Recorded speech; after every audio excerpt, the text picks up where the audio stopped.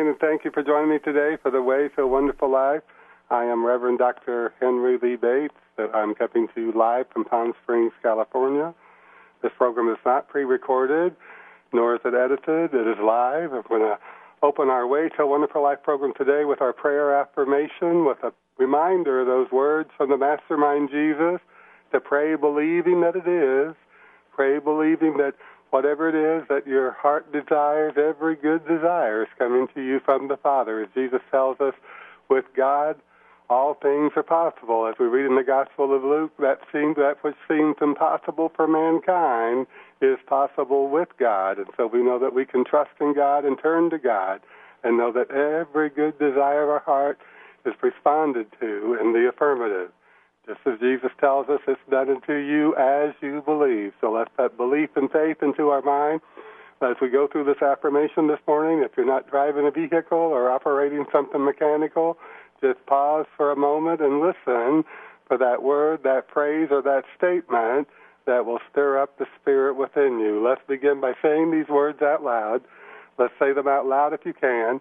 I believe and I receive. Let's say that one more time. I believe and I receive, and let's know together that as we believe with a deep inward calm, that our word of faith is responded to in the affirmative. We can know that our word penetrates any and every unbelief in our thought. It casts out fear, removes doubts, and permits that which we desire to experience to be made manifest in the right and perfect time. As we have complete conviction that our prayers will be carried out in our experience with mathematical certainty, we can know that we're trusting in the law of good, which is the law of God. And as we have absolute reliance upon this law of good, which is the law of God, we can know that as we keep faith with God, everything works for our good.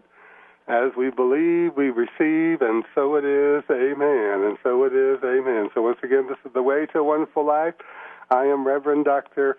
Henry Lee Bates, and our Way to a Wonderful Life message for today is titled, Spirit-Empowered Living, Release the Power for Good in Your Life. Spirit-Empowered Living, Release the Power for Good in Your Life. So many of us go around thinking that about all the things of the world, and we get all caught up in the fear and the anxiety and the stress, and we just don't take that time to be still and let go and let God move through our mind, our heart, and our soul and take away that fear, take away that anxiety, and cleanse our mind of all things so that we can be open and receptive to that greater good right where we are. That doesn't take a miracle for us to be able to live a life with joy and live a life with a sense of a peace of mind that knows that God's grace and God's good is available to us. All we must do is think it. Think. Thoughts become faith.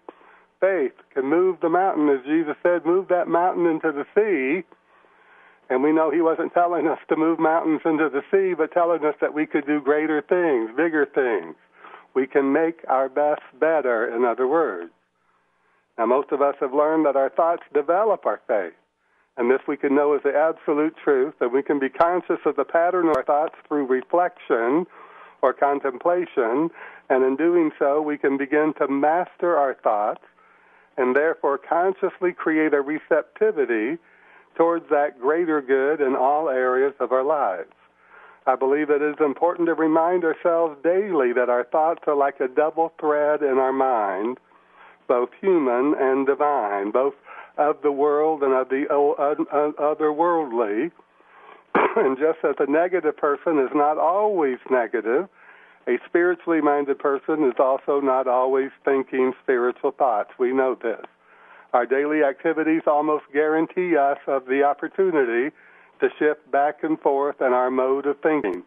It is a shifting our perceptions to understand why we think and believe the way that we do that will give us that greater opportunity to strengthen our faith in the good, in God. So many times people get that feeling that they're limited, that they're all alone in the world, that nobody can solve their problems for them, that everything is pressing against them. But we know that as we turn to God and feel that sense in our mind of that release of all the stuff that's negative, and let in that Spirit that knows and knows that it knows whatever it is that we need to know, whatever it is that we need to do, and we still our mind and let the Spirit guide us, we will find ourselves moving in the right direction no matter what it may be. Now, the master teacher, Rev Butterworth, in his book, Discover the Power Within You, Discover the Power Within You, and you can buy his book on BarnesandNoble.com or Amazon.com. That's Eric Butterworth, the great Unity teacher and author, and you can find many of his other books when you go to Amazon.com or BarnesandNoble.com that will also enrich your life. He offers us an opportunity to find a way in which to shift our understanding and awareness based on the teachings of the Mastermind Jesus. He writes, the command to turn the other cheek has been grossly misunderstood. It certainly doesn't mean that we should become doormats or invite further assault. It is strange when Jesus says, pluck out the eye, we know that he is using a metaphor that must be translated into a modern idea. When he says, cut off your hand, we know he doesn't mean it literally, yet we have missed a dynamic lesson because we have insisted on accepting the idea of turning the other cheek in a completely literal sense. Remember, Jesus has made the great discovery of the divinity of man. He was trying to help us realize that there is always a depth potential of strength, that deeper level of mind within us that's strong within us, even in times of weakness. He is telling us that if we find ourselves upset over something another person has said or done, our upset indicates that we have been in the wrong state of consciousness. To react to it in the same state of mind only compounds the problem within us. Jesus says, turn to the other side of your nature. You are both human and divine. There is that in you that can never be hurt, that is always poised and peaceful, that knows your spiritual unity with God, and knows that no one can take your good from you. In this diviner state of consciousness, the hurt is healed, the influence of the other person on you is nullified, and you become a healing influence upon them. When we look at that, we think, wow, that truly is what Jesus was teaching. That truly was in the nature of Jesus' teaching, the nature of Jesus' way in which he treated everyone. Because Jesus didn't see enemies except that enemy within us that separates ourselves from God, separates ourselves from the good with our focus on the negative, with our focus on letting the fear enter into our mind. But as we take our focus and we turn it to our divine nature, that part of us, that spirit within us that knows and knows that it knows, always believes that it believes, that we're part of God, that we are that image, likeness of God, and we turn back in our mind to find that image, likeness, to remind ourselves that we are the strength of God, the joy of God, the love of God, the harmony of God, the beauty of God, and the peace of God made manifest. God clothed our spirit in human form so that we could enjoy this thing called life, gifted us with this life, and realize that life is not a task. So we must turn to that part of us that knows this and knows this is the truth for us. And for some of us, that means simply to sit down, not to react. We don't have to react to everything. Just because somebody asks us a question doesn't mean we have to give them an immediate answer. We can say, I can get back to you on that. We can let ourselves feel that we have something to connect to in a greater way that will give us the right answer, will give us the right action, that will give us the right guidance and direction in order to move our life forward into a greater feeling of confidence and strength and knowing that the Spirit is always available to us. You know, we need to remind ourselves of those words in the ancient wisdom, I can do all things through Christ which strengthens me. I can do all things through Christ which strengthens me. And what is that Christ? It is that image, likeness of God within me, that part of God that Jesus tells us is the light within us. He says there's a light within you. He says you are the light of your world, the light of the world. We must begin to see ourselves as the light of our world And light symbolizes intelligence. It symbolizes radiance and vitality. It symbolizes being in the Spirit and knowing that this power that's greater than we are is always available to us. Now, most of us who take the time to reflect on what we have believed and accepted as truth throughout the years will realize that our thoughts have changed about many different things. There was a time when we accepted roles in our life that no longer served us, and therefore we shifted in our thinking about what we choose to experience and what we no longer accept for ourselves. The ancient wisdom speaks to this as the age of reason, the time in our life when we form our own opinions and make our own choices. We are not here to live to someone else's idea of what our life should be, and more there are people who are finding the freedom to live to their own personal choices. It is an issue for many people to face uncertainty, yet our only way in which to experience real change and newness is to face uncertainty.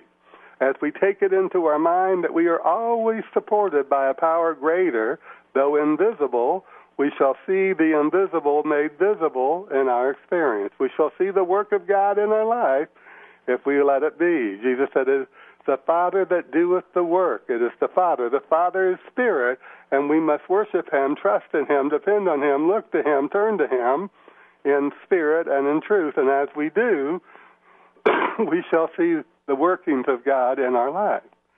I have seen people move across the country with no guarantee of a job and what appeared to be limited funds. But with their enthusiasm for change and their positive hope that whatever they need will show up, they have been successful in creating a new life for themselves. Early in my studies, I often heard the statement, argue for your limitations and they're yours. Argue for your limitations and they're yours. And this has always proven to be true as I have worked with people to pursue their goals and faith, and the faith in their ideals. Our faith in the all-good can prove for us that limitations are only a part of limited thinking, and in truth, we have the power of spirit and intelligence within us to reject any limited thought and open ourselves to the more, the greater, and the better at all times, to open ourselves to the more, the greater, and the better at all times. And that's why Jesus said, if you have faith the size of a mustard seed is so very small that if you put it on the palm of your hand and you wear glasses, you take your glasses off, you won't even see it. And if you just slightly breathe on it, it'll fly away. He said you can move the mountain into the sea. So he's telling us you can do big things, greater things, amazing things. Take the limitations off your mind and know that it is the Father that doeth the work, that you're not going to do it. All you must do is see the result. See it done unto you as you believe. See yourself being done unto with a greater prosperity, a greater health, a greater success, a greater joy, a greater loving companionship, whatever it may be, a greater creativity, whatever it is that gets you excited about life, enthused about life, interested in life. Because when we're interested in life, we feel the joy of life. When we're not interested in life, we lose our joy. The joy of the Spirit that wants to move through our mind, our heart, and our soul to give us that new thing, that new idea. Now, the mystical Ernest Holmes tells us, and I've used this quote before, and I want to use it again today, quench not the Spirit. Quench not the Spirit. So what does he mean, quench not the Spirit? That means to take the limitations out of our mind, to stop seeing that we're stuck in this material existence and that there's nothing else going on but what we can see, hear, feel, taste, and touch. Is our understanding and believing and keeping faith with that invisible presence that we call God, that invisible presence that's filled with the power, filled with the intelligence, filled with the Spirit, that can move through our mind, our heart, and our soul and bring forth to our awareness a greater idea for ourselves, a greater image of ourselves, a greater feeling of being connected and in tune with the infinite and in tune with the infinite good. Just as Jesus says, if your mind is stayed on God, on the good, then all good things shall be added unto you. So quench not the spirit, Ernest Holmes tells us. We are not to be ashamed of our trust in God, nor are we to deny that inner light that lights every person's reason to the ultimate reason of all, that lights every person's reason to the ultimate reason of all. And so as we allow ourselves to think in our mind that we do not want to quench not the spirit, we don't want to hold back those ideas in our mind, we want to let our imagination go to that greater, to that higher image and likeness of ourselves, knowing that whatever the highest we can believe about ourselves, that's getting close to what God sees us as being. What do we believe is the image likeness that God has of us? So we must formulate in our mind a greater image likeness of God. God intelligence, God power, God spirit, moving, permeating through every living thing, always available, closer to us than breathing, as the poet said, nearer than hands and feet, and know that this invisible power is greater than the power of gravity. This invisible intelligence is greater than any knowledge known to mankind, and this greater spirit is alive and well and moving through the universe, seeking for an outlet to all those who have faith in it, recognize it, identify with it, and declare that it's the truth. Let's let ourselves get into that frame of mind. Let's go to the book of James 1:6 in the Holy Bible. But let them ask in faith with no doubting. But let them ask in faith with no doubting, for they who doubt are like a wave of the sea that is driven and tossed by the wind. Oh, those are strong words, but we all must bring that into our mind and let ourselves find that place in our mind where we are at with our faith. Where is my faith? Well, what am I thinking about? What are my thoughts? What have I been thinking about all morning? What have I been thinking about yesterday? The pattern of our thoughts creates our faith. Are those thoughts towards the good, or are those thoughts towards the greater, or are those thoughts towards the negative? You know, in Los Angeles, with all those earthquakes going on, I'm sure a lot of people are saying, well, I've been shaken up. I'm not so sure I know where my faith is right now. Maybe my faith is in the big one coming, but let's get our mind together and realize that right now, right where we are, is all that we have. So in this moment, let's start thinking about having that good life, that more wonderful life, that joyful life that God wants for all of us by thinking about where we are in the present moment. The big one hasn't come. There'll be time enough to think about that and work with that when it does come. So let them ask in faith with no doubting, for they who doubt are like a wave of the sea that is driven and tossed by the wind. For they who doubt are like a wave of the sea that is driven and tossed by the wind. That's from the book of James in the Scriptures, James 1:6. James 1:6, if you want to look it up. So we are both human and divine, and just as a negative person is not always negative, a spiritually minded person is also not always thinking spiritual thoughts. So our daily activities, especially the activity of our thoughts in our mind, almost guarantee us of the opportunity to shift back and forth in our mode of thinking. And it is this shifting our perceptions to understand why we think and believe the way that we do that will give us the greater opportunity to strengthen our faith in the good, to strengthen our faith in the good. Just let ourselves think it. My faith is strong. My faith is strong. I believe that God is. I believe that God is with me. I believe that God is moving through my mind, my heart, and my soul right now, giving me that idea to make my best better right where I am. Start letting that move through your mind. Let it move through your heart. The great Dr. O.C. Smith would tell us, there is no spot where God is not. And in those simple words is a profound truth. Just like where we are, gravity is. We can't see it. We can't photograph it. We can't draw a picture of it.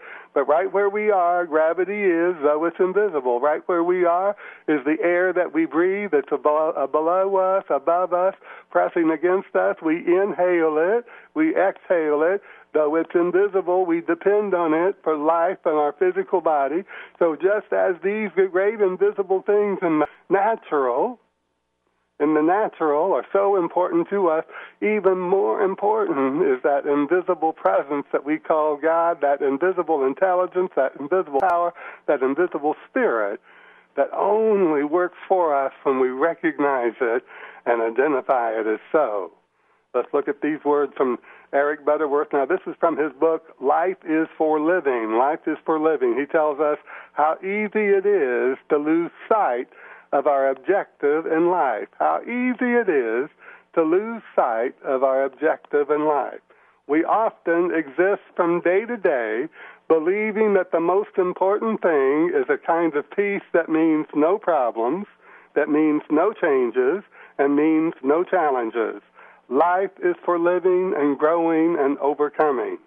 Your purpose in life is to grow and develop as a person, to release your own inner potential. Life is for living, and you can live in peace and happiness and fulfillment in terms of inner growth and outer achievement. Let's look at those words again. Life is for living, and you can live in peace and happiness and fulfillment in terms of inner growth, both inner growth and outer achievement. Start where you are and do what you can with what you have. What you can do depends only upon your faith to believe that God is your all-sufficiency in all things, that God is your all-sufficiency in all things. So Eric Butterworth tells us how to release the power for good in our life, and that is to learn to depend only upon our faith to believe that God is our all-sufficiency in all things. So what does that mean? That means every time we think about something, we close our mind to the world and we take God into our mind. We take God into our thoughts. Think about, what is this day going to be for me? Is it going to be a day of success and prosperity? Is it going to be a day of joy and confidence? Is it going to be a day of solving problems, finding solutions? Is it going to be a day of realizing that there's more to life than what I see?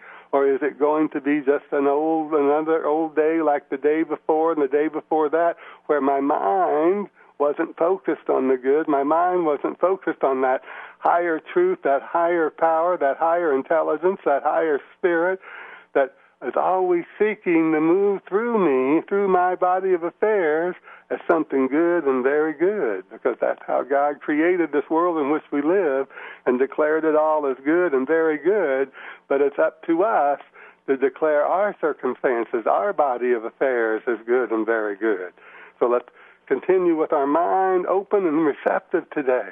Let our mind be open and receptive to that greater good, that higher good. And don't be concerned about how the things are going to happen. Don't be concerned about how the things will come together.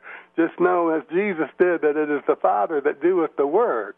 The Father works and then I work. In other words, God gives us that good desire, but it's our work to see it, to see the end result, to see it as we seek it to be, as we choose it to be, to see it as we believe God wants it to be, good and whole and perfect, so that we can feel that wholeness of health. That means the holiness of health, the wholeness of success and prosperity and joy and creativity in all that we do.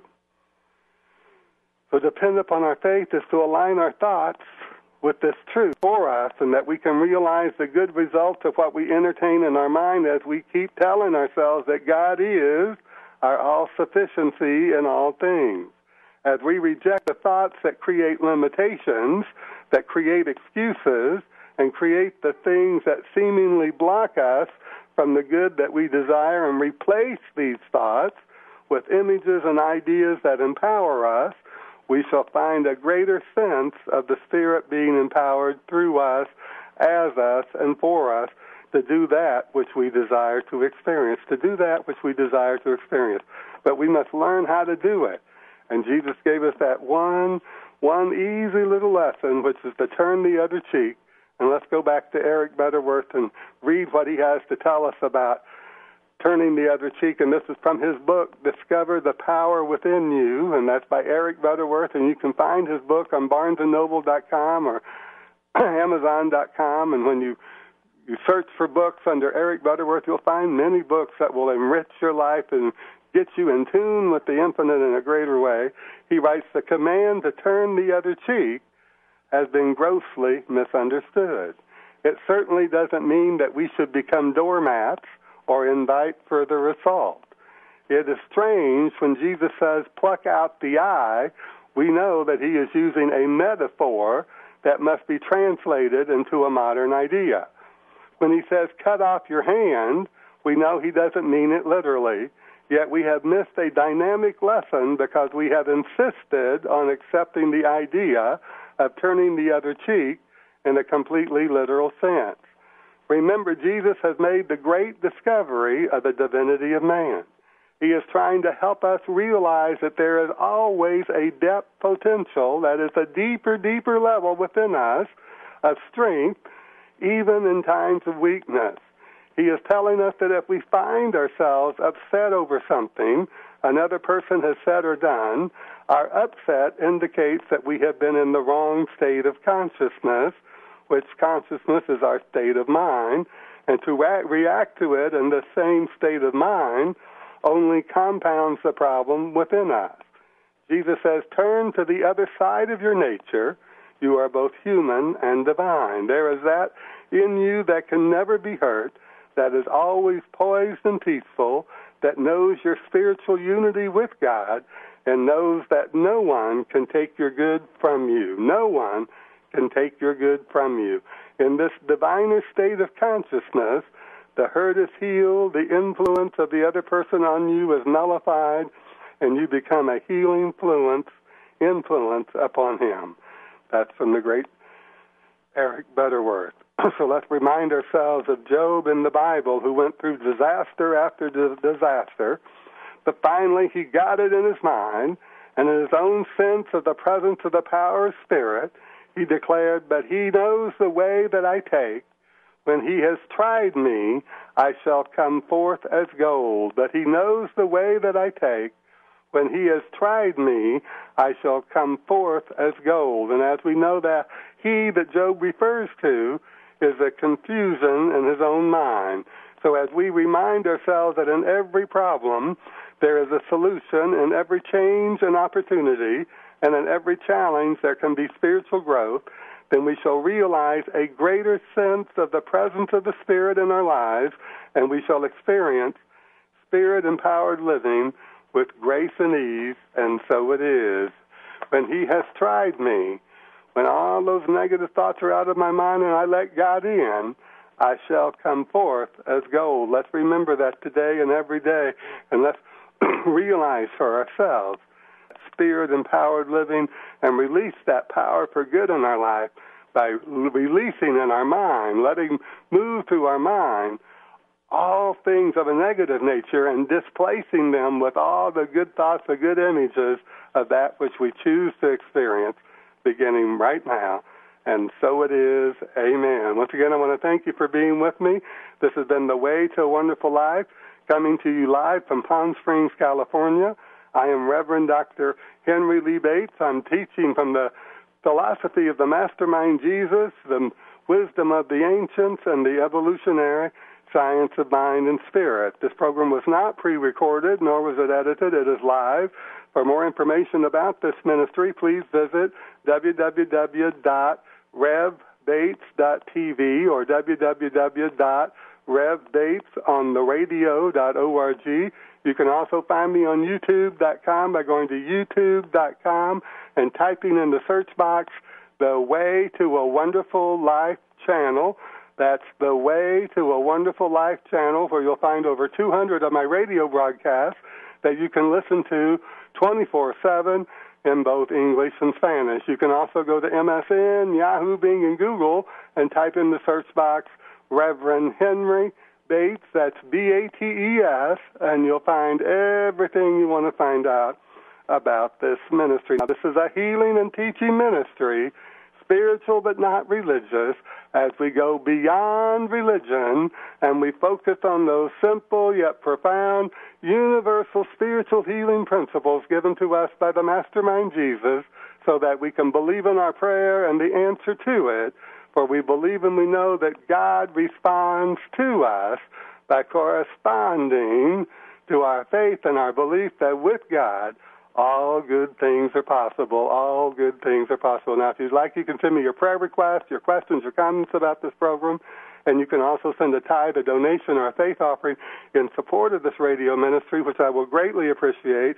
And you can do that from the website, revbates.tv, or you can mail those to Reverend Henry Bates, that's B-A-T-E-S, just like Bates Motel, Rev Bates Ministries, P.O. Box 1173, Palm Springs, California, 92263. Once again, I want to say God bless you and God bless us all. Let's keep God in our heart today. That means let's keep the good in our heart and our mind and our soul, and let's know that we can rejoice and give thanks right now, right where we are, for the best of times and the best of everything when our mind is in tune with the infinite good. And so it is.